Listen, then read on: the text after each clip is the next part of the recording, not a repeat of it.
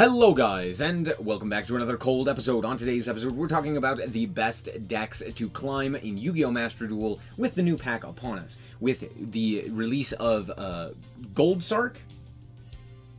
Shining Sark. That one, not Gold Sark.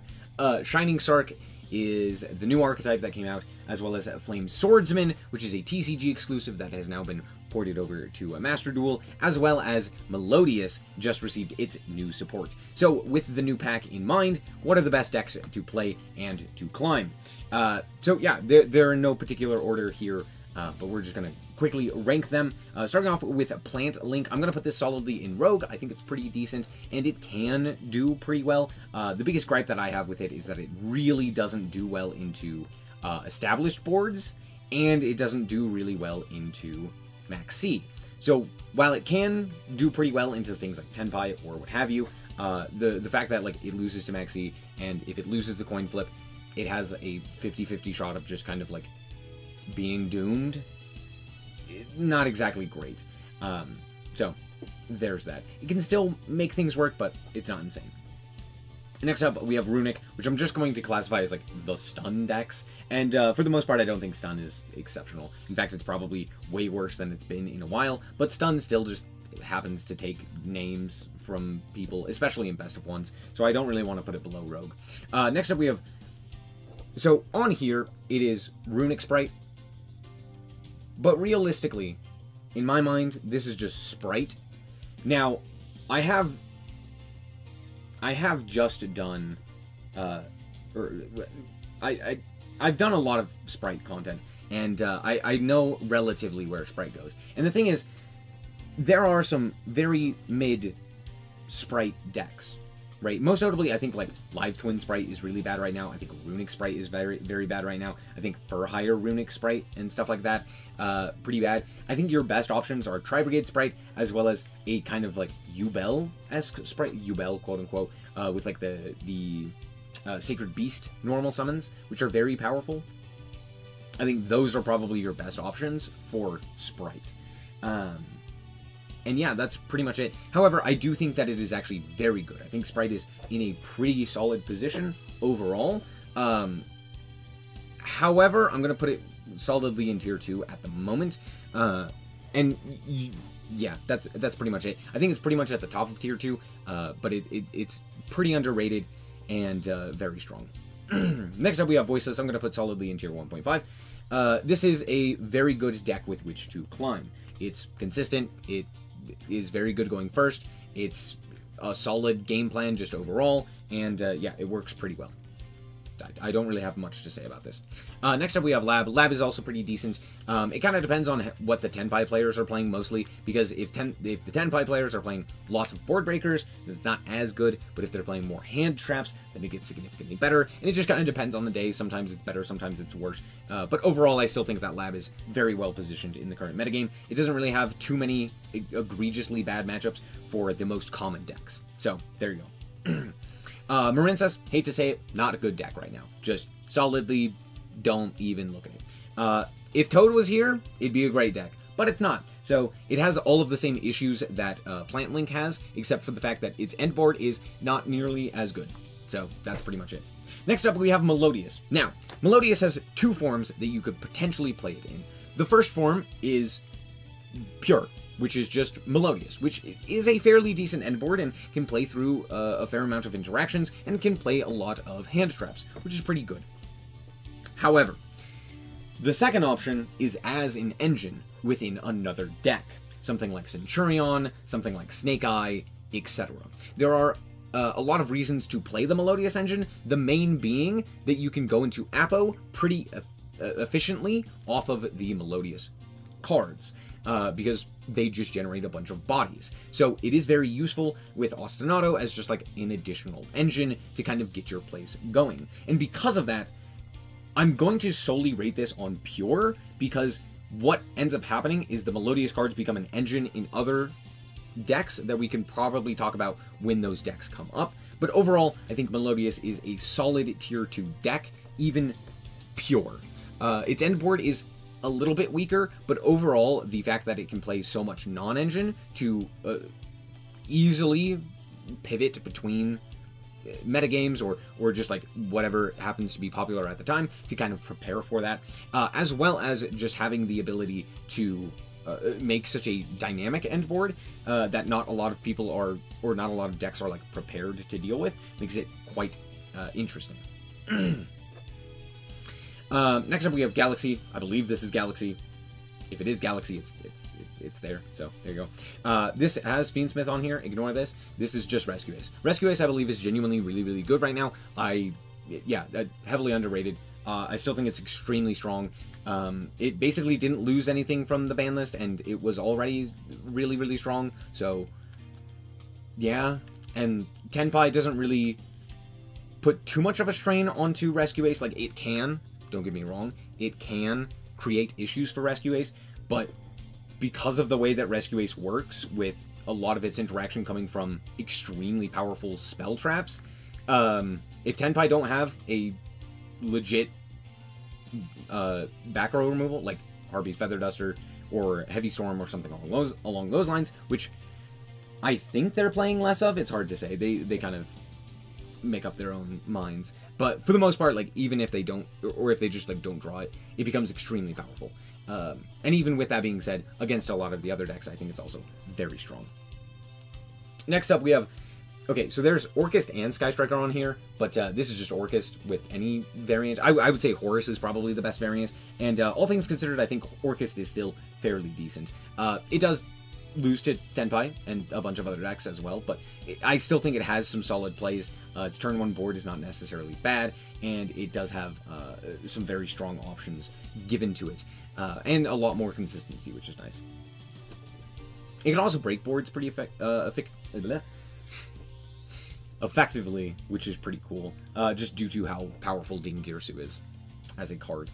Next up we have Sword Soul, which I want to put in everything else, because I know how bad this deck is. So I'm gonna. It doesn't do anything. Anytime I've seen it played, it just, like, falls apart, unless the opponent draws, like, exactly the cards that they need.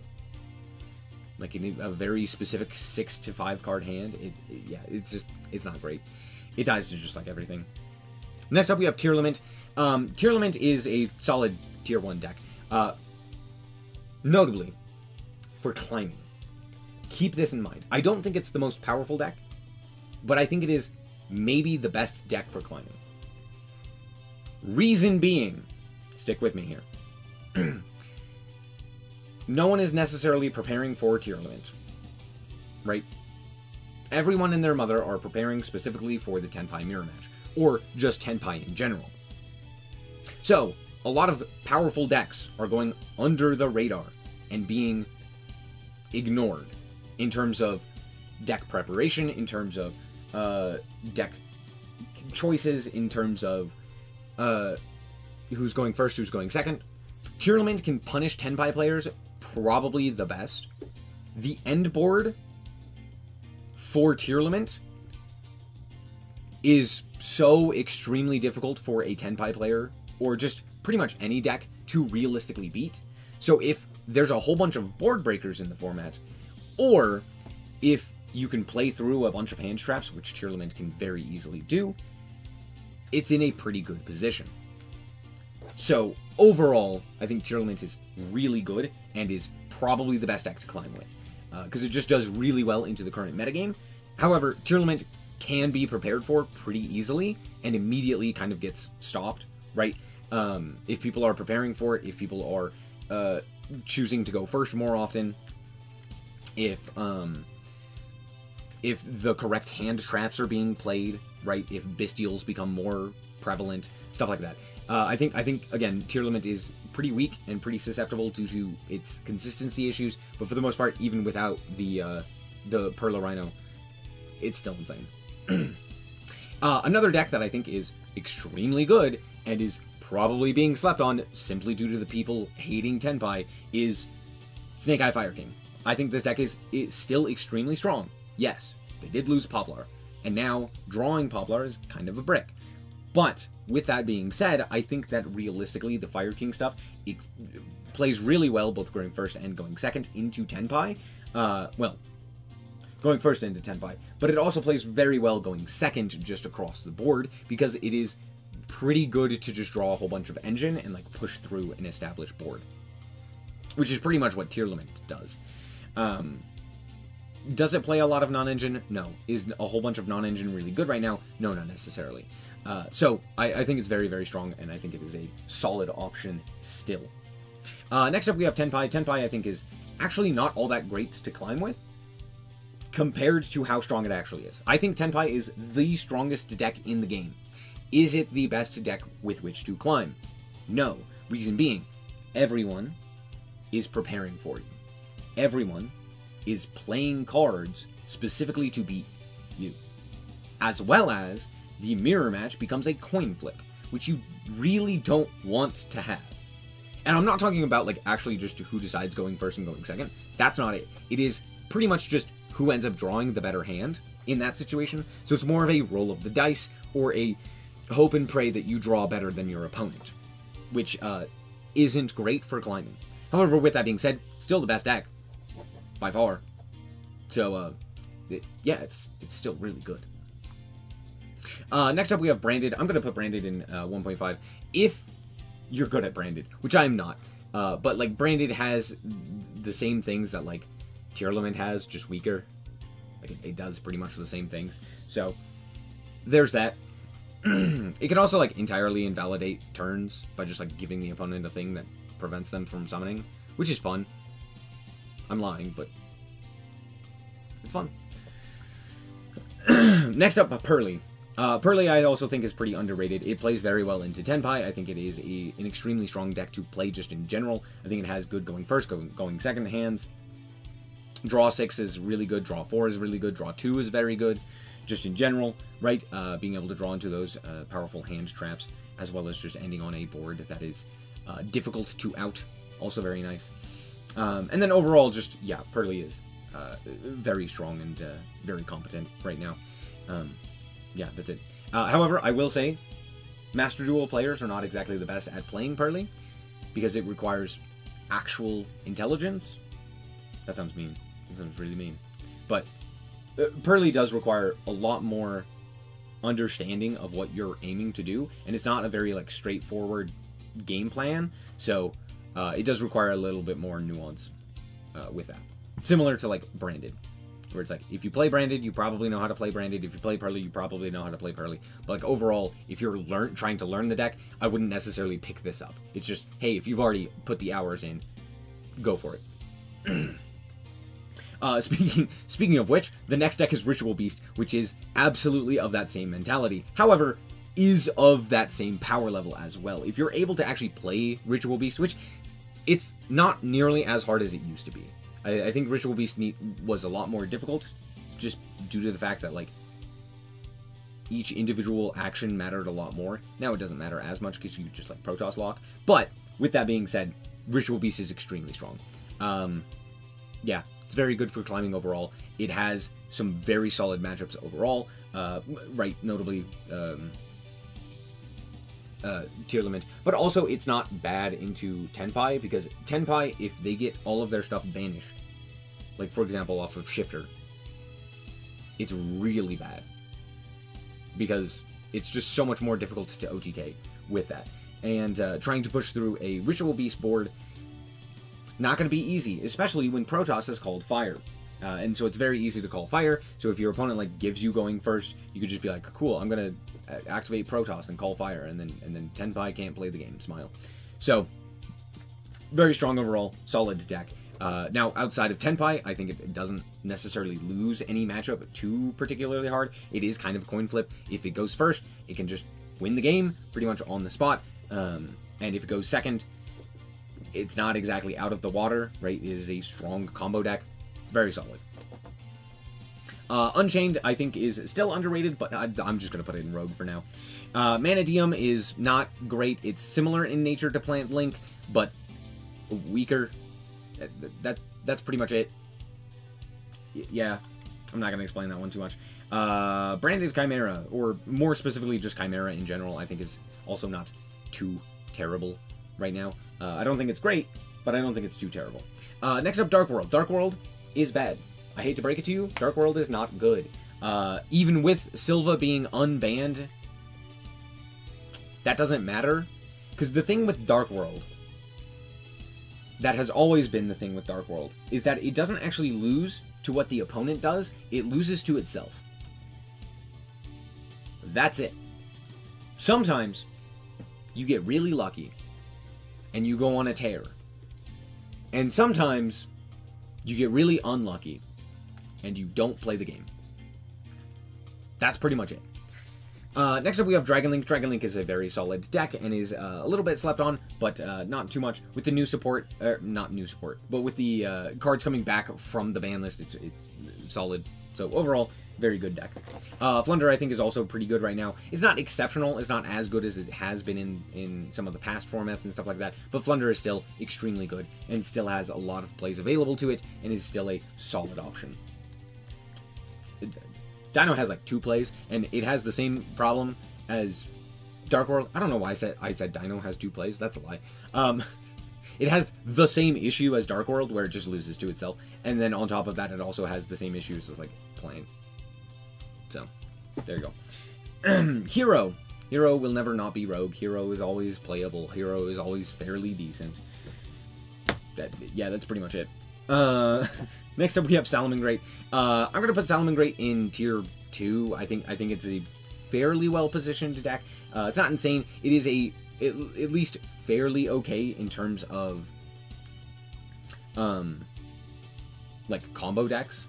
So there's that. I just noticed MathMech is not on here, so let me fix that. Okay, Circular. More specifically, MathMech.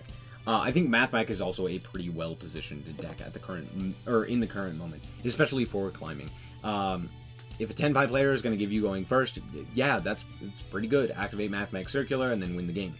Yeah, MathMech I think is pretty good. It's probably the best combo deck. Like, well, okay.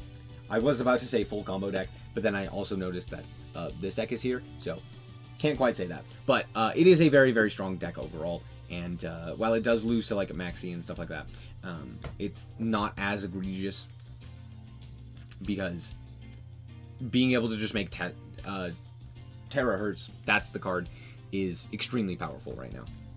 So, yeah, MathMech still has Circular at 3. There you go. That's the issue, is that Cybers still has Circular at 3 for some ungodly reason. Next up we have Memento. Memento is funny. That's it. Thank you for coming to my TED Talk.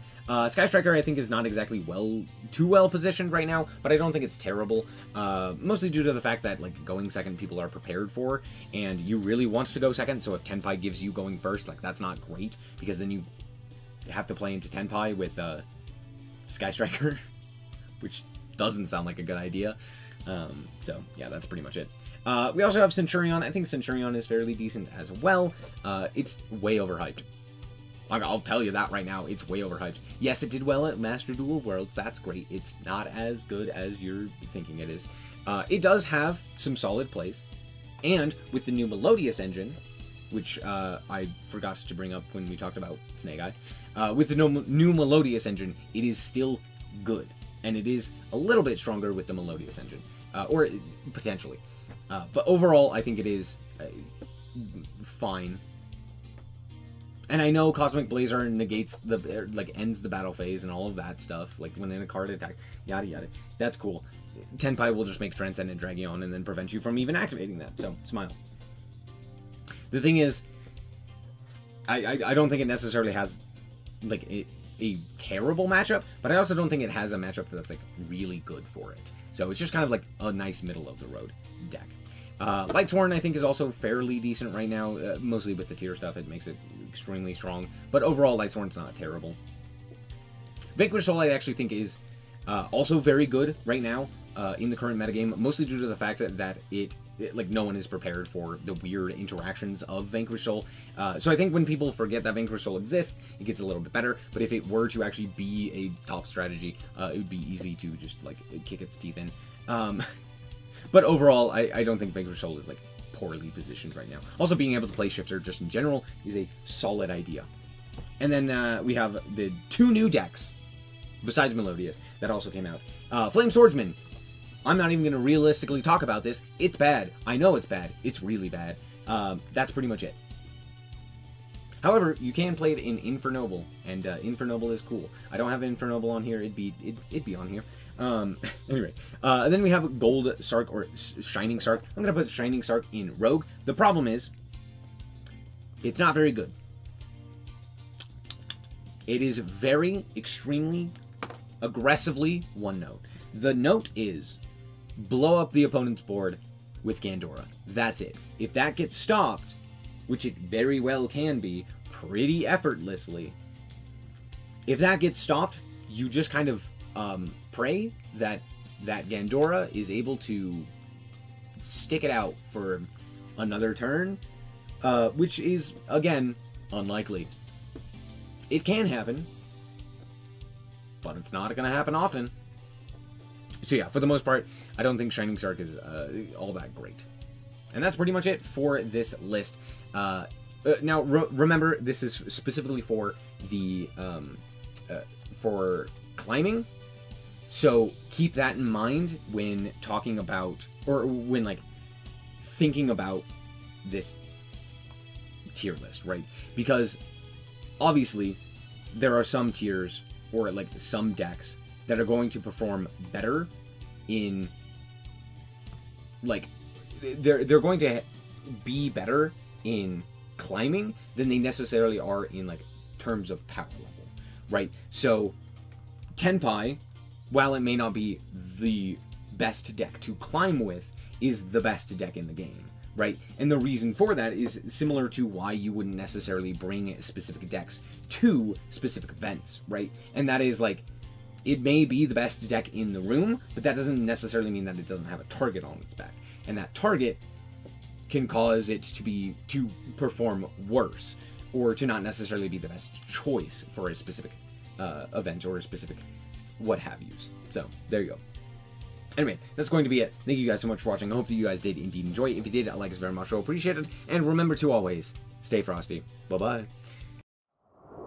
Shout out to the Frost Guard, my members. Thank you guys so much for the support, and I hope you enjoy the content.